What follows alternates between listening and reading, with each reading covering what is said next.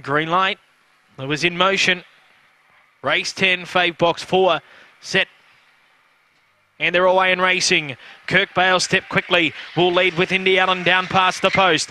Getting up on the rails. Samba King goes through into second placing now. And Kirkbale a neck away third. Fourth is Tommy's Tune. They're followed by Riley Bale, Harlem Shake and Alan Boydie. Down the back, it's Indy Allen. Opening up 6 lengths now. Running to second is Kirkbale. Just got jammed up a little with Samba King. And around them goes Tommy's Tune. Quartering for home. It's all Indy Allen. It's well clear. Tommy's Tune ran to a clear second. But Indy Allen goes coast to coast. And 1 by 7. Second, Tommy's Tune. Kirkbale didn't have much luck third. And Alan Boydie made late grounds in a photo for fourth with Riley Bale and Hardham Shake.